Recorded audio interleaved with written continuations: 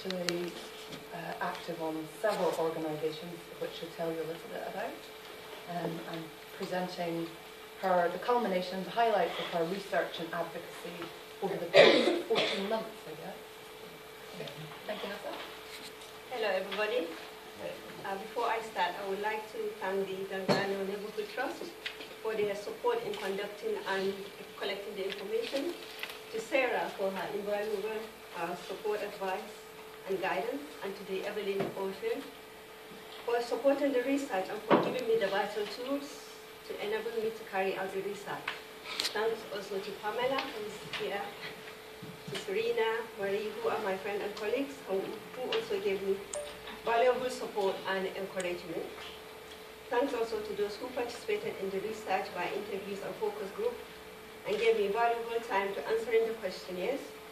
The research would not have been possible without their input and knowledge. A little bit about me. I'm Hafsa Mohammed. I'm a community researcher, so I go out into the community to find out about their health needs and to also signpost them to services which are vital to them. I research on local needs. I promote and raise awareness of the Sport Health and Wellbeing Center, which is a center which formed two years ago. So I became a community researcher then and started to go out into the community to tell them what their needs are and also to help them manage, give us views on how they want the services to be conducted, to have them assess these services, and also to link them to the center. So the introduction, this is a qualitative research project to raise awareness and highlight the poverty within vulnerable communities in the affluent borough of Kensington and Chelsea, which is not immediately obvious. The report will identify the extent of which the poverty removes choice and hinders people from participating within the society. The impact on their individual personal power, the struggles living in poverty compounded by isolation. There has been a rise of 22% of people needing assistance from the council housing department, and this is set to continue. The cuts in welfare benefits and the austerity measures are already having a big impact on the community.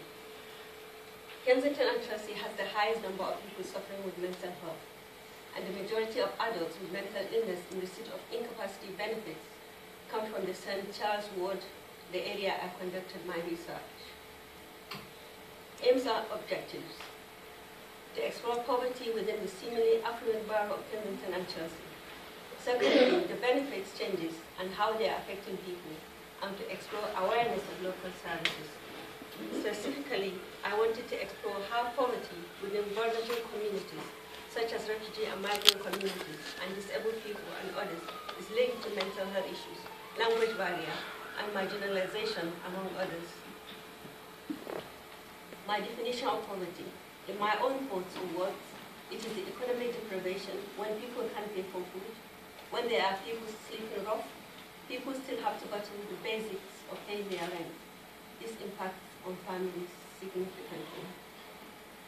My findings. The key findings in my research are as follows. Those living in this poorer ward face a number of difficulties and are feeling the changes in the benefits already. There are harrowing stories. There was lack of motivation, effects of the cuts, engagement, ambivalence, lack of activities. I asked participants if they wanted to become health champions. Only 3% said yes. It suggests they are not willing to participate in the community or that they haven't had their issues addressed. So they had developed ambivalence to taking part. They also said they were too busy with their families. There are lots of services locally, but they are not accessible to local people. Case study. An example of the recent changes. One is, I spoke to one lady who highlighted her stress as a carer. She felt that caring for someone with severe mental health issues and disabilities was starting to affect the way she communicates with people outside the community or her care room. It should have been straightforward.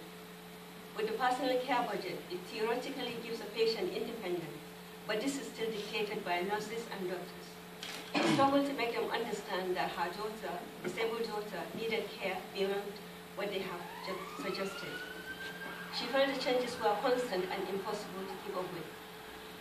She said as soon as she was just getting used to one department, she was moved to another, and she had to open up communications with another. She said she felt no one was taking charge. She found this very stressful. My recommendations: to increase the availability of services which are affordable, create centers which have various activities, created solely for isolated people with an easy-to-understand timetable to encourage engagement. This should be built on the request of local people to validate and support them. Activities to bring older and younger people together so that they can learn from each other and to create more vibrant community.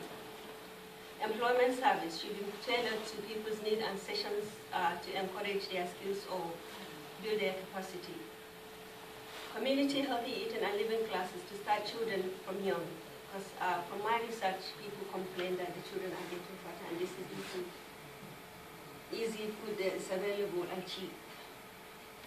More public health messages, even with home visits through health champions to help families using their local knowledge. Stop cutting vital services. They need to be nurtured. This is really important for the health of the communities.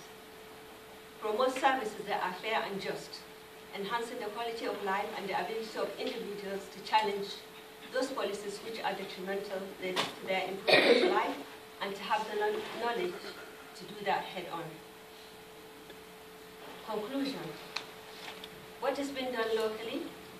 There are a number of services locally as listed in my research. However, many of these were not affordable.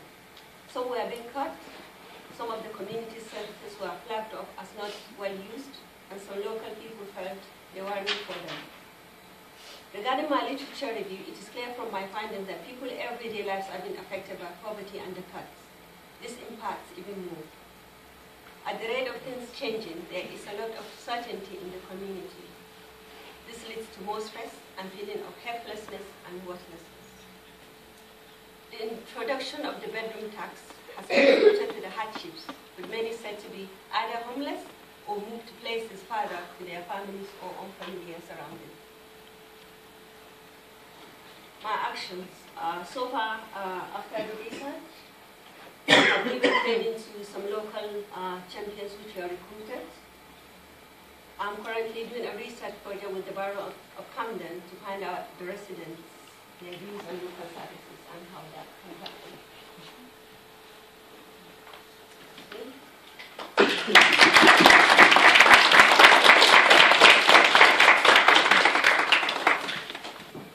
What I did with the help of Delgado, I went into the community. No one was coming forward.